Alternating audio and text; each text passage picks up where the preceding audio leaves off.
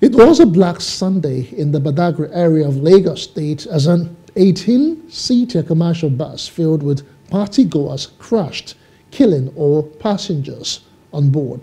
The driver of the bus and his motorboy also died in the tragic accident. It was gathered that the passengers chartered the bus from Yaba area of the state to attend a group party in the Republic of Benin. The accident happened at about 9 a.m. at Agay, Mowo, close to Mowo, along the Lagos-Badagry Expressway. A spokesman for the state's traffic management body, Taufik Adebayo, confirmed the incident. Adebayo said the remains of the victims have been taken to the Badagry General Hospital morgue.